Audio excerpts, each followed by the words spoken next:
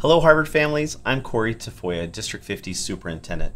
And now that it's August, we can only be thinking one thing here in our schools is the return of our students on August 17th. It's hard to believe it's already here, but it is. And as a parent, like you, I've been spending a lot of time thinking about schools and the safety. With the tragedies in Texas and in Highland Park, there's been a lot for us to process as leaders and especially as parents to think about all the things going on regarding school safety. So I wanted to share a message with you and just really talk about three main things. All of the safety things that we have in place in our schools, because we do have a lot as I thought about the list of all things. But also, what do we have planned? We're augmenting our safety procedures. We're doing some things to make it even safer. And then we have some plans for things in the future that are down the road a little further. But we want to help everyone understand why, come August 17th, it's very safe for you to send your child back to school. That really matters. We take that job really seriously. Our safety of all of our staff and all of our students is something we think about every day. And we want to make sure we share that message with you because it's something on everyone's mind and we want to address it very openly. So let's talk about what we do have in place. One of the first things you should know about all of our schools is that we have very secure entrances. All of our exterior doors are locked during the school day, so there is nowhere you can go other than the main entrances. And at those main entrances, there's two doors that you have to go through to get in. First one is a buzz system where you buzz to get permission to come in, and there's a video camera that shows who is there.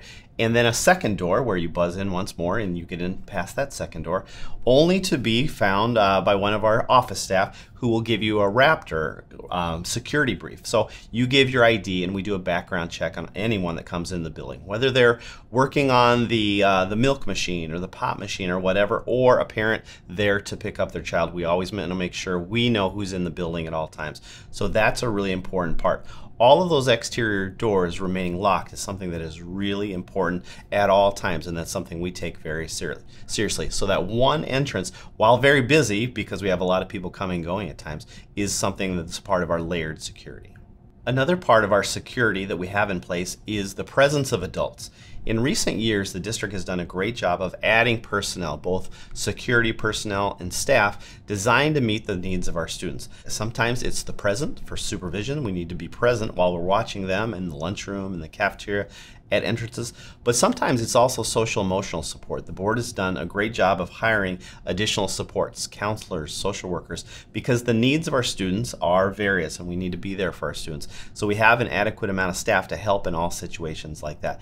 But that's always the most important thing in situations like this, is understanding where our students were at when they're there, because sometimes they bring in things that are issues in their life that they want to talk about, and we're always there to talk to them and help with that. So knowing that our students have been through a lot in the last few years with some of the things they've seen on TV with school violence and the pandemic, they have a lot on their mind. So we have a lot of mental health teams present our students. We do screenings in all of our buildings to really understand how our students are doing. They do a simple screening that lets us know how they're doing, and that's an important check-in that we do weekly, understanding how students are doing. And we learn a lot about our students, whether they're having good weeks, bad weeks. Sometimes when students are indicating there's things going on in their life, that's when we can talk to them and know. So that idea that there are layers of also adult support in our building, just like our doors, there's levels of adult support from just a check-in to really intensive support that we can provide. So we have a lot of adult support for our students that come to us every day. You also might not know that we have a curriculum in place for our students to help them understand how to navigate the world we're in right now.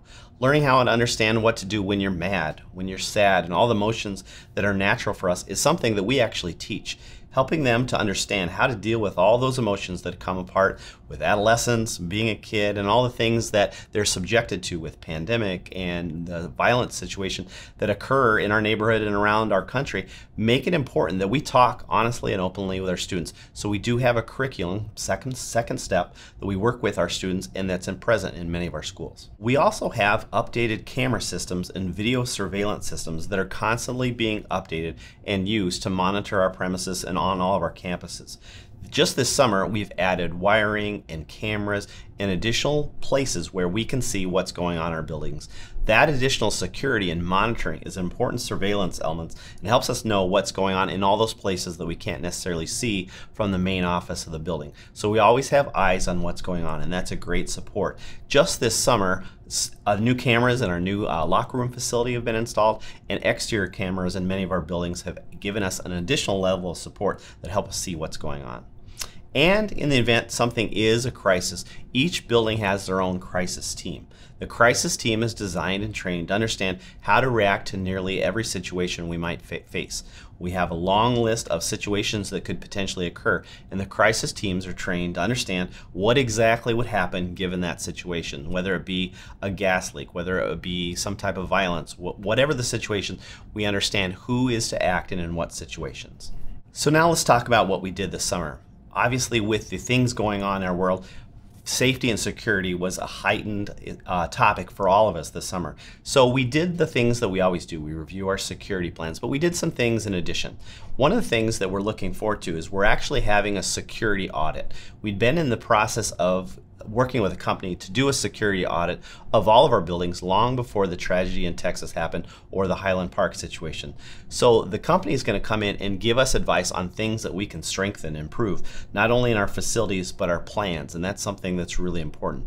We've additionally had meetings with county superintendents to talk about new technologies, new strategies, meeting with the sheriff department to understand all the things that are going on.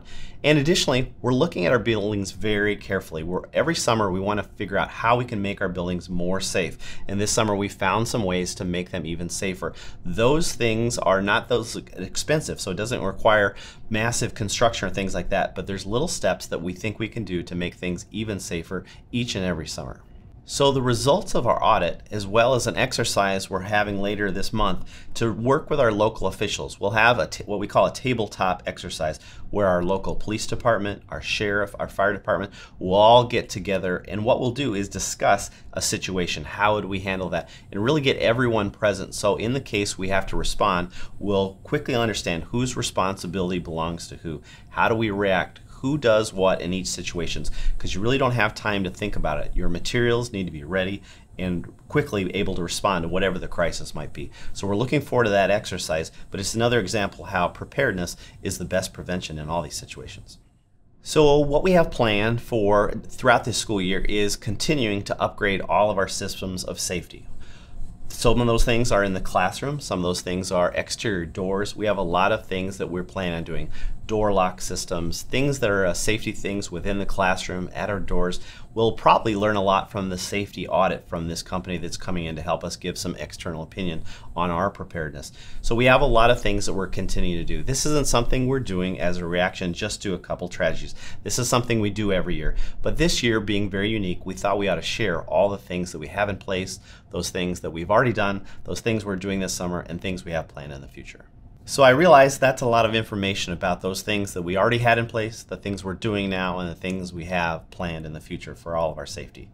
My hope is this message is reassurance and gives you an idea that the schools really are caring about the safety of our kids. And I certainly hope as we get back to school that doesn't squash anyone's enthusiasm about coming back to school. Who's my teacher? How are my friends after this summer? I may not have seen them. What's our team going to be like this year? There's so much excitement to coming back to school. So we don't want to dampen that, but we do want all of you parents, and me as a parent myself, I really want you to know that we're taking this very seriously. We have amazing kids in our district, and it's very easy for us to get excited about protecting them, helping them learn and grow, and making every dream possible that they want to have come true. Thanks for listening to this message. If you ever have any questions, feel free to contact me. Thank you very much.